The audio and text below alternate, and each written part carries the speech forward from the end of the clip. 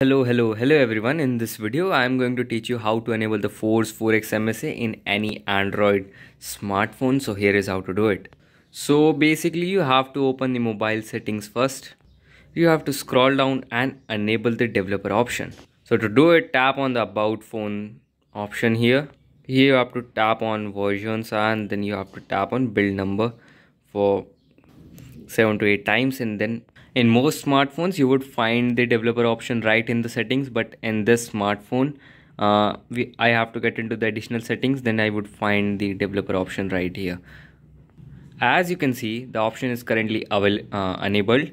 If you haven't enabled it, you can watch the guide link given in the description.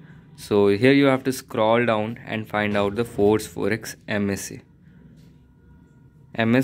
Okay, so as you can see right here, you would see the Force 4x MSAA. So simply tap on this and you would enable it. So this is how you can enable it, and I hope you found the video useful. If does, then hit the like button right now, and remember, we are from BackDroid.com, a blog dedicated to Android.